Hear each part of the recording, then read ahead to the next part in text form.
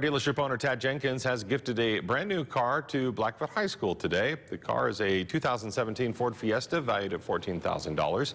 Jenkins normally donates a new car to the Rigby School District every year, where he owns another dealership. But after his recent purchase of the 20th Century dealership in Blackfoot, he chose to help out the Blackfoot community this year.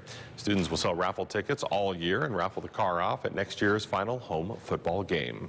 This is great. It's a great opportunity for Blackfoot High School to, kind of give back to the community a little bit and have them give back to us. And we're really excited that Tad Jenkins and his auto group would do something like this for Blackfoot High School. The first thing we want to do is be part of the community. We want to give back, and we want to make sure that we think the best place to do that's with our kid. Now, the money will be used to fund many of the high school's extracurricular activities.